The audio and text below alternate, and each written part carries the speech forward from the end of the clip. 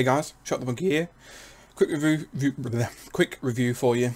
This thing, the Hyuga, came out on the World of Warships premium shop today, I believe. And as you can see there on the North American server, it cost me £30 and 18 pence. Really quick review for it. Don't buy it. Just don't. It's terrible.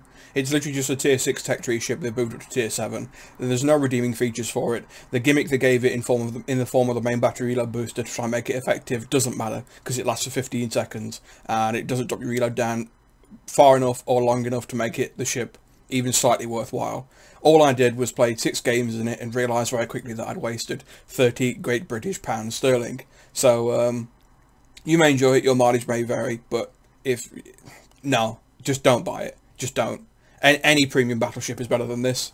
The Ishizuchi, I mean, Mutsu and Ashitaka arguably could contest this thing for the turd of the Japanese premium battleship lines, but I think this is worse than both of those, and the key is just magnificent. This thing's just terrible. So, yeah.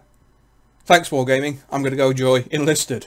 30 quid for this absolute turd. You can't even polish it to make it look better. So yeah, there you go. Quick review of the Hyuga. Hope you guys enjoyed. Thank you all for watching. See you all next time. Joke of a game this is.